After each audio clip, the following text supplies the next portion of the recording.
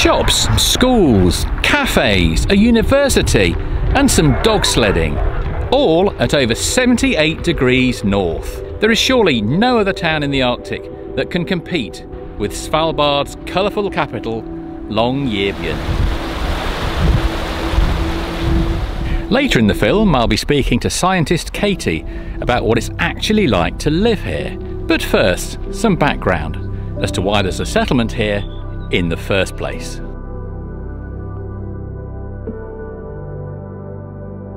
The town sits in the Longyear Valley, on the south bank of the Advent Fjord.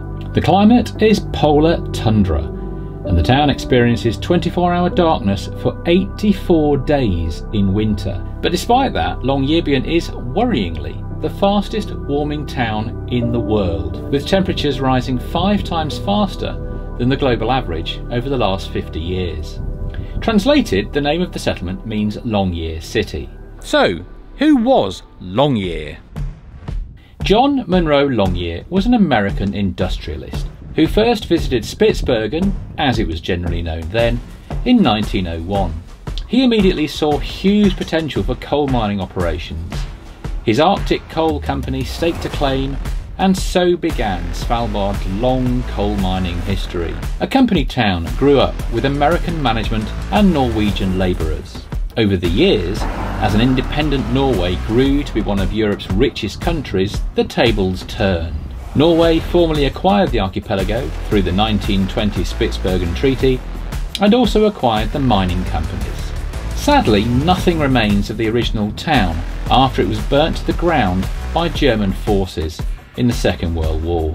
Since the 1980s, coal mining has significantly declined, and the town's two principal sectors are now research and tourism, with cruise ships docking almost every day in summer. There's an easy way to tell the tourists from the locals here.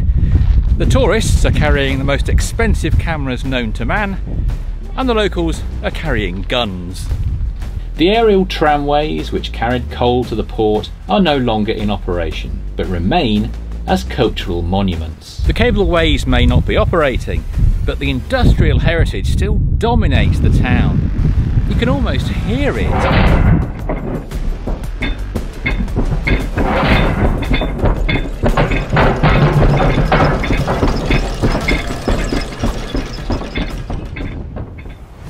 From this small Lutheran church high over the town, the Svalbard priest presides over the largest parish in Europe. Only around 3,000 people, of course, but that's not the point. It's size that counts.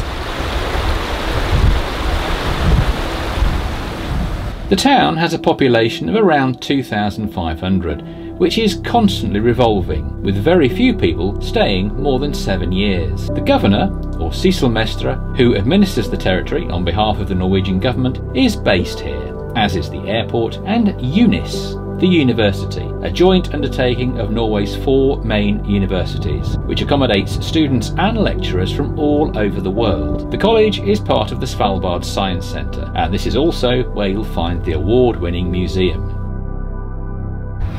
Coffee and cuddly dogs, that's me sold. This is Husky's, my favourite cafe, serving probably the last flat white before the North Pole. If you open a new commercial enterprise here, then you can almost guarantee that it'll be the world's northernmost.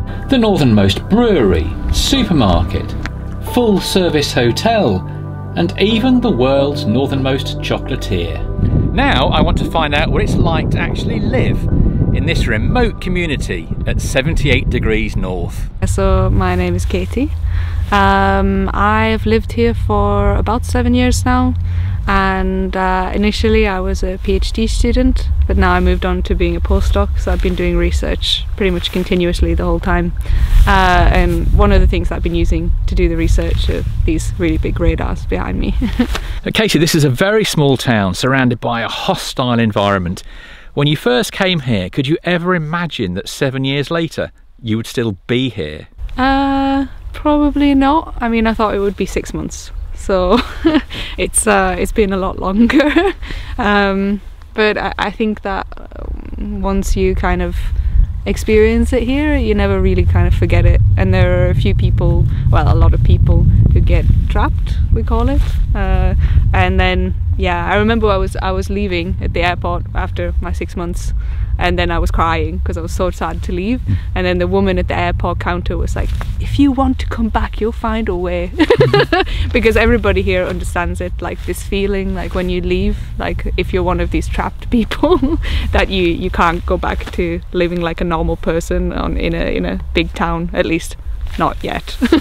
Often people feel trapped in Longyearbyen if they're living in the town, because they want to be out into the nature.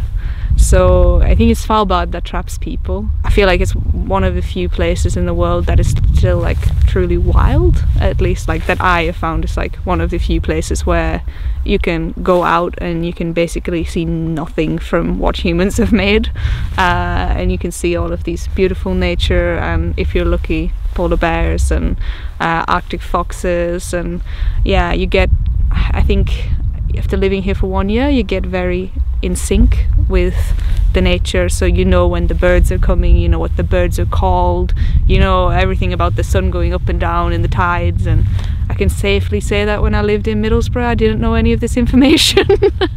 Yeah, so obviously you don't need a visa if your country has signed this Svalbard Treaty.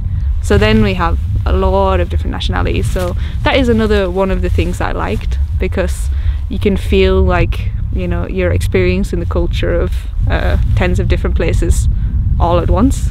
And you might be, you know, invited to the national day of this country or this country or this country, and you learn about, yeah, what are you guys eating there and what is it like there. So I don't think I've also been anywhere else in the world like that international. And it's also changing all the time, because people come and go, so there's like different fluxes of people from different places, so you never really get bored of meeting new people. And it's always interesting to be like, what brought you here to this place in the middle of nowhere?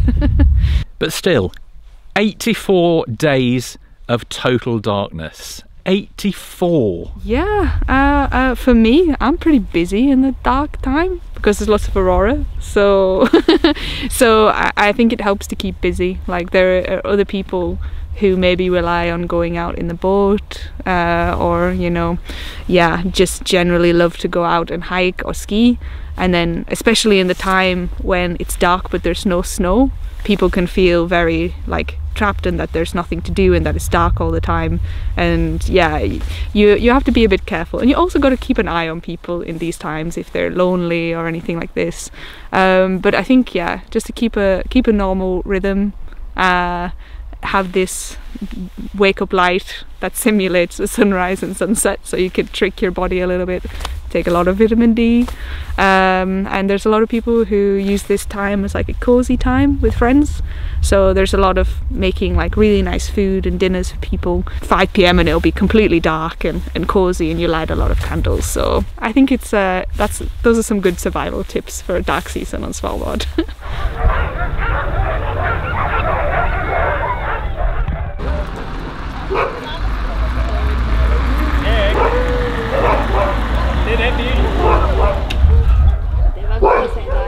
You're on very good terms with him. Oh yeah, but Plet, he just jumps up and headbutts you in the face, you know? So you gotta like watch yourself so you can knock him back down.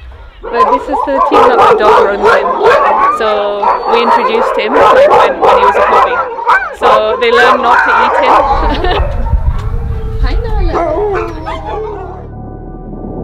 As a town, Longyearbyen has a unique set of challenges that go beyond polar bears and the climate. There is a lack of affordable housing, particularly for those working in the private sector. Local democracy is also a challenge. The town's community council has only been in existence since 2001, and voting for non-nationals is limited to those who have at least 3 years residence on mainland Norway. There are more than 50 nationalities represented in Longyearbyen, and they surely need to have their say if the town is to stay united. These issues are currently being explored in an exhibition at the museum.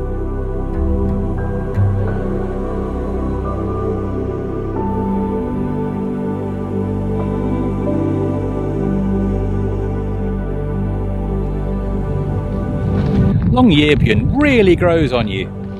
But could you live here permanently with 84 days of darkness in the winter? I'm not sure I could.